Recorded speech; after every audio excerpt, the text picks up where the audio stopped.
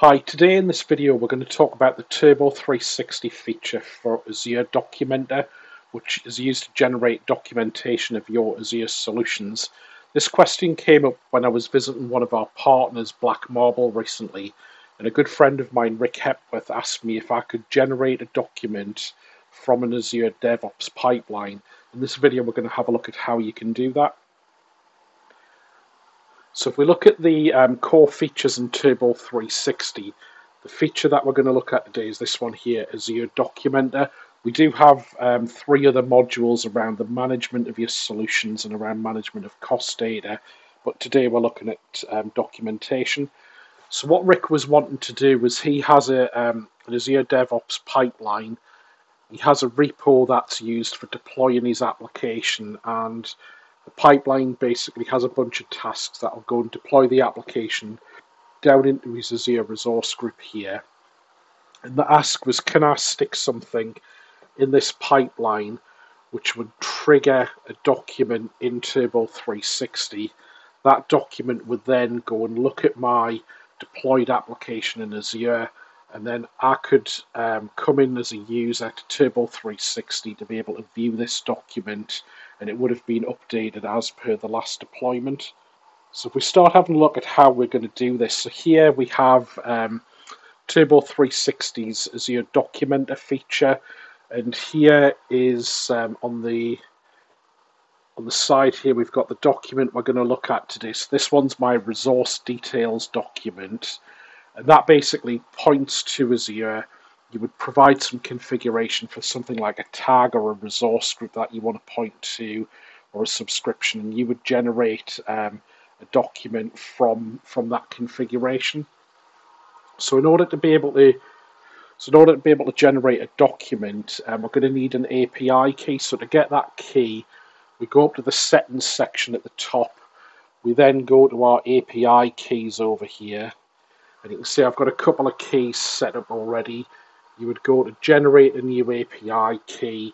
So we're going to need to have the post and get operations, and we would want it to use Azure Documenter down here, and then you would give it a name.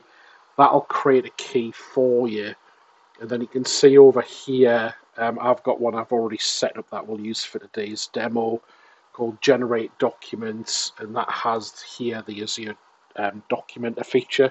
So let's have a look at how we can take this to the next level.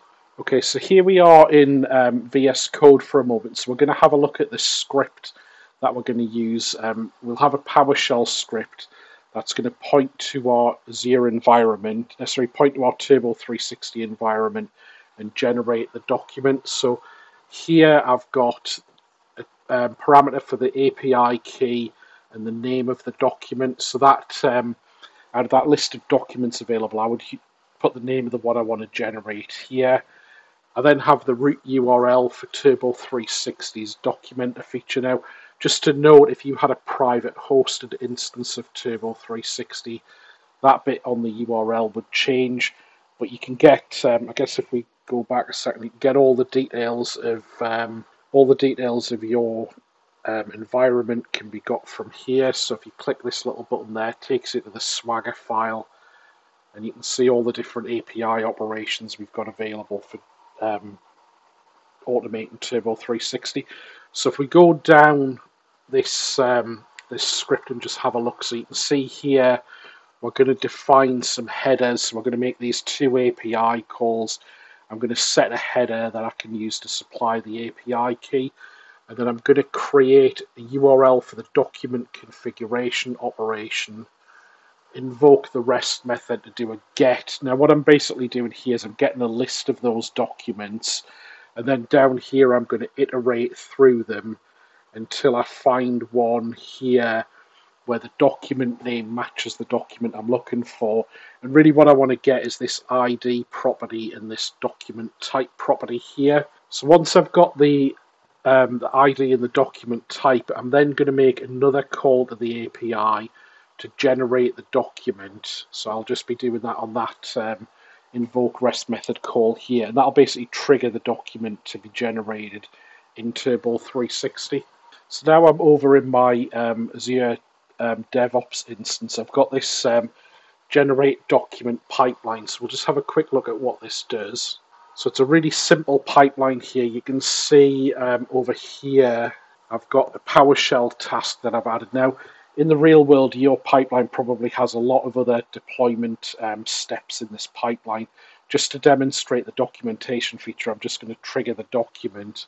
And you can see here I've put the PowerShell script that we just looked at in the previous VS Code sample. The two bits I've changed, I've specified the name of my document here, and I've specified the API key to be read from a variable. So that's probably going to be like a pipeline variable or a common library variable that you might pass in, or maybe you read it out a key vault or something like that earlier in the pipeline. So they're the two bits I've changed. The rest of the script's exactly the same.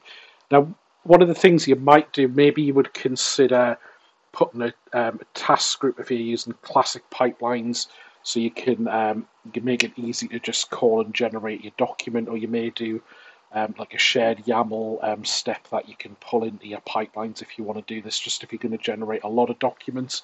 But here, this is really how easy it is to trigger this document to be generated. So if we then queue up this this pipeline, we'll have a look at what's going to happen here. You'll see it's going to kind of kick off the agent. So it's initializing the job, and then the pipeline step that we're looking for is this one here. So you can see that's just running through. I'll just jump back to that step. So you can see here we've got this little message here that says document queued.